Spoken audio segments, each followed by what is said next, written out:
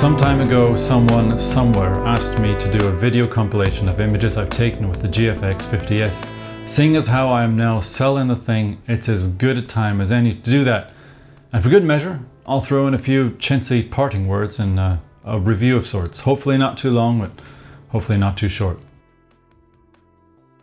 Before I do that though, and on the cusp of me leaving this part of the Fujifilm ILC world, I have one burning and unanswered question on my lips. It is this: do Fujifilm really get photographers?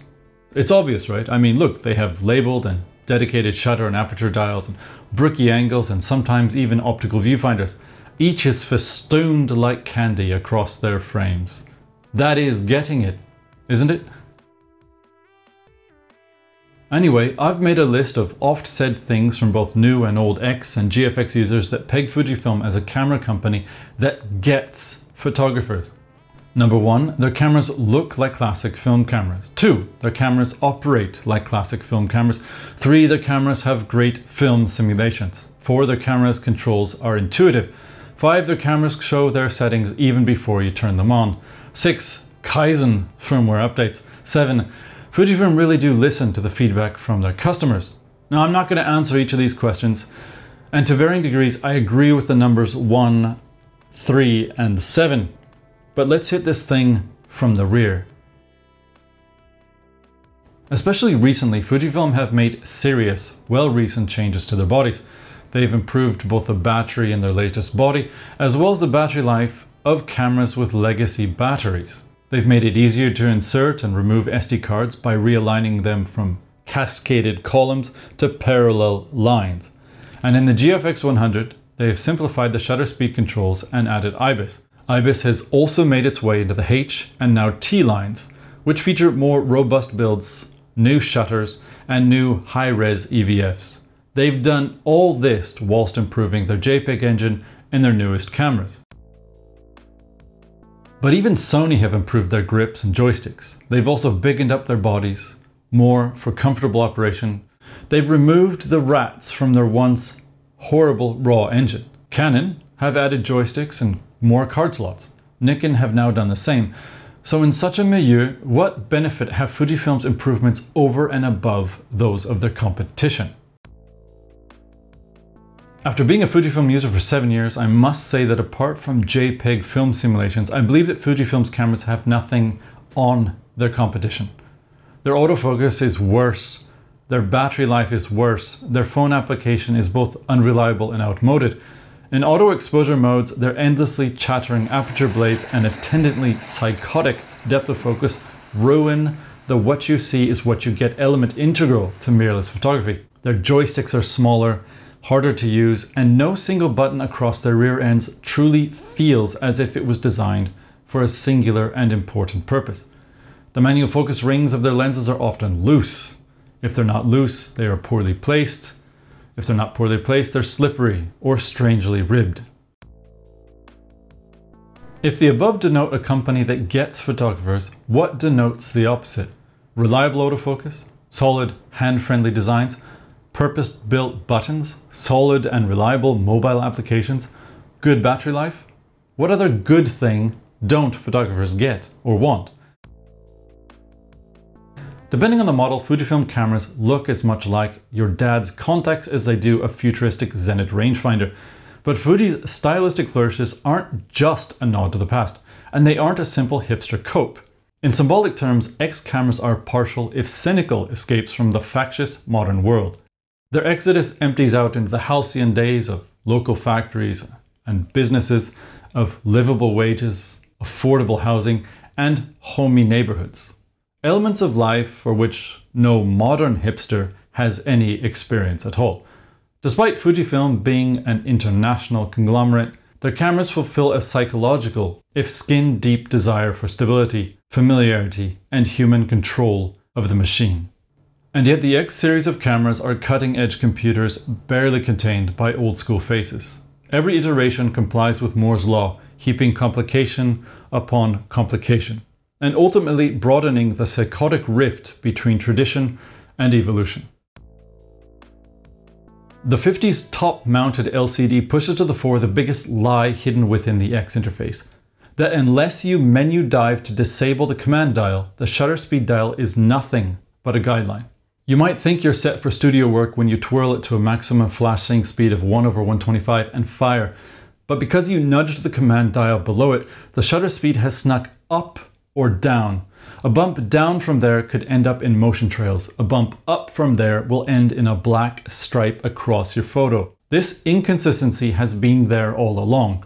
The top LCD merely reveals it in naked and real time. Take that, tradition. The backs of every GFX and X camera bristle with buttons and dials whose common genesis is the late digital age. Today most are customizable, but not one is damped like the buttons on the back of a 5D. There is on and there is off, and there is no in between. Of course, few buttons on a 5D's backside can be personalized, but not every button needs to be. And relying on endless customization disincentivizes good ground-up design and engineering. In other words, if any button can be or can do anything, then no single button can properly hesitate or travel with the right size, heft, and/or position necessary to nail a singular function. In a world of endless customization, design simply doesn't matter, in which case nothing purposeful matters at all. Besides, if a user doesn't make use of AF-on functionality, it is a waste of dedicated camera space, because unique, purpose-built designs become impediments to gross functionality. Human-oriented design in general takes a serious hit. Most of the GFX's buttons are just XT3 buttons sized up. Not only do they lack travel room for safety presses, they lack a unique feel and/or placement. Somehow, the tiny XT joy nipple has been faxed to the 50S completely unmodified. Even if you like the Fujifilm nipple, the 50S jams it up against its hump, making presses to the left or to the right difficult. And despite its size, the 50S staggers SD cards in the same cascaded manner seen in the X2, 3, and H. Even gloveless, removing a single card at a time can be tough. Its battery door locks into place nicely, but the other covers and flaps on the same side open a bit too easily to feel properly weather sealed. The 50S is a busy design that slapdashes classical elements and contemporary mirrorless accoutrements into an overall usable but ugly box. To be fair, the 50S began with a different modus operandi than did the X series. It aimed at delivering the basic feature set a professional needed in a reliable package. And reliable it is, but its Achilles heel is lag. Everything from EVF refresh rate to touch responsiveness and most importantly processor speed simply lags. The last one really makes itself known when shooting macro. If you haven't sufficiently burnt the subject in hot modeling lights and the room in massive halogen halos, focusing is damn near impossible at high magnifications. I reckon that a minimum of 15 frames per second is necessary to reliably focus on subjects for static macro photography. But magnify things more than one times in a regular indoor studio and the 50S drops the frame rate below 5 frames per second, at which pace it is impossible to visually tell apart bad focus from camera wobble. Still, it updates live feeds better and more smoothly than a CFV50 or 50C. Of course, the 50C and 50 can be put on an outboard slider and focus done with a loop. Like the 50 and 50C, its Bayer sensor topping makes demosaicing a breeze, especially when compared with the X series. And make no mistake, its output is just as good as the 50C, which is incredible. But digital backs can be mounted to about any lens or any camera. Prior to the GFX50s, I used both it and the 50C with a Leanhof M679, CS Rollei Exact 2, Novoflex BALPRO TS, and the massive Fujifilm GFX50s. Super wide-angle lenses down to 23mm can be adapted on shift boards. With a digital back, you can go as compact or as massive as you want. For this reason, I miss the versatility of the digital back, but the costs, honestly, is prohibitive. Adapters start at $300 and typically run over $1,000. Focusing bellow systems start at over $1,000, and simpler helicoids which require adapter boards themselves start from $600. Then there are the lenses. Yes, they can be sharper than GFX lenses. Yes, they cover much larger image circles. Yes, they are more compact. But wide-angle board lenses start at $7,000. And if you want to get lots of background blur in a portrait or something, you're basically out of luck unless you toss in for a Hasselblad H series body and lenses, or you can turn your back and Fujifilm GFX680 into a digital Frankenstein camera. The GFX pulls much of that together into a single system. Speaking of lenses, the only native GFX lens I used at length is a 63 f2.8. Its image planarity is exemplary and it is sharp. It seems like it's a plum. The thing is that it never felt good in the hand. The focus ring was loose and the focus motor felt like it was being plunged forward or backward by a tiny army of tiny ants inside, heaving themselves toward or away from infinity. And every GFX lens I tried felt the same. To be fair, autofocus is and always has been an issue for Fujifilm cameras, but still I hoped that in their flagship system, Fujifilm would pull out all the stops. They didn't, and I sold the 63 long before I sold the GFX. Personal quibbles aside, the GFX is revolutionary, at least in the medium format world. In no time at all, Fujifilm have debuted numerous and important lenses, and the GFX has piqued the interest of both accessory makers and enthusiasts. Sure, it hasn't the fastest autofocus, but apart from some late model roll eyes, when did medium format ever speedily focus on anything? And no, a max flash sync speed of 1/125 isn't fast, but it does the job.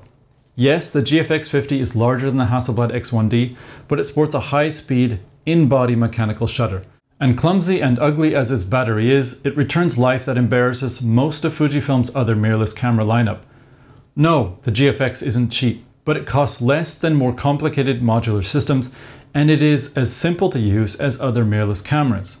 Its lenses aren't as sharp as some of the best board lenses out there, or for that matter, Hasselblad's X lenses, but they are better than most, if not all, contemporary DSLR lenses.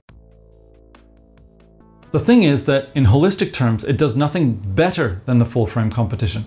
It autofocuses slower than just about any DSLR from the last 2 decades, has fewer lenses than its full frame competition, has worse battery life than the Sonys and the Canons whose dynamic range and IQ are breathing down its neck, and it isn't as well laid out or purpose designed for use in a wide variety of cases. Yes, it shows better IQ than the top of the line Canon or Sony, but not by much.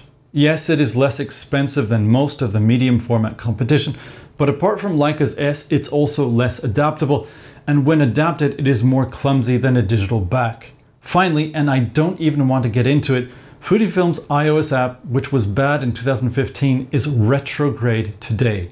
The GFX's only mirrorless medium format competition is from Hasselblad. The X1D is smaller, has a simpler and more direct interface, better ergonomics, an equally solid body, better battery integration but worse battery life, has sharper but more pricey lenses, and better software UI. It's also got a better app. Neither is as responsive as a current modular medium format DSLR, nor as adaptable. But Fujifilm have invested much more heavily into the GFX ecosystem, which is richer and moving forward faster than Hasselblad's. With the 50S and the GFX series in general, Fujifilm are righting some of the missteps they took early on with the X series. But while, for now, I remain in the X camp, I just sold the GFX. I hope the new owner loves it like I didn't. I hope it leaves him with scores of detailed images and a taste for an easy-to-use medium format system.